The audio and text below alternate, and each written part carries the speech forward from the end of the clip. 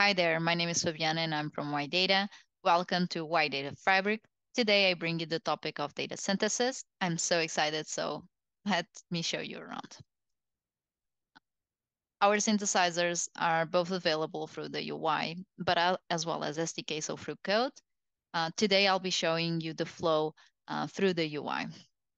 To create a synthesizer, you can very easily just select the data source. You can have one already existing, or you can create a new one and connect to a new data storage if you don't have any.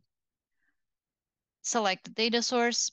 For each and every process of data synthesis, I always recommend to double check your data inputs. This is very important if you want to optimize the results of your synthetic data generation, depending, of course, on your downstream application. You might want to optimize your utility, fidelity, and or privacy. So always double check your data types and variable types. Finally, I want to double check as well my last variables. I know they are highly correlated, this too, because I've seen our automated data profiling.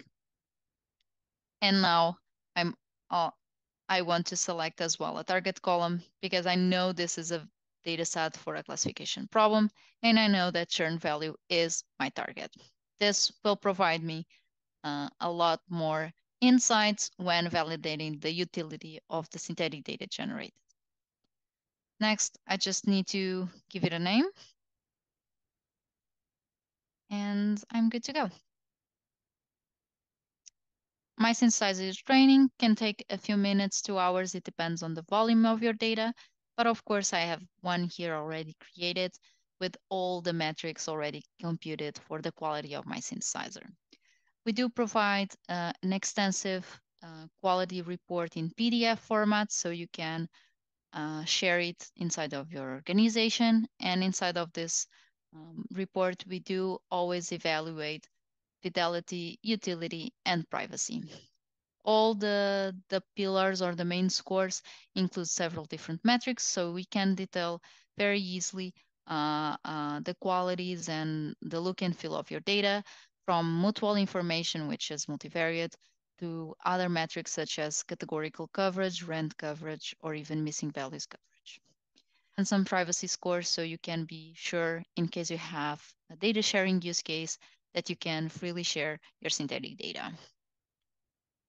But this demo did not end it without showing one of my favorite features, which is the ability to generate as many synthetic data records as I want. I have already a few here, but of course I want to generate more. So let me show you and add here some values. As you can see, the process is running. I have all the history of whom have generated synthetic samples and when and how many. And for each and every synthetic sample, I get a comparison report, very extensive about the fidelity of my generated data of my synthetic sample, both in a univariate perspective with general statistics, but also in a multivariate perspective with the correlations.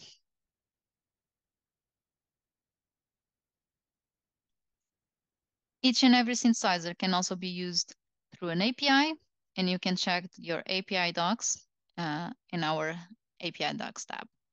I hope you have enjoyed, and thank you.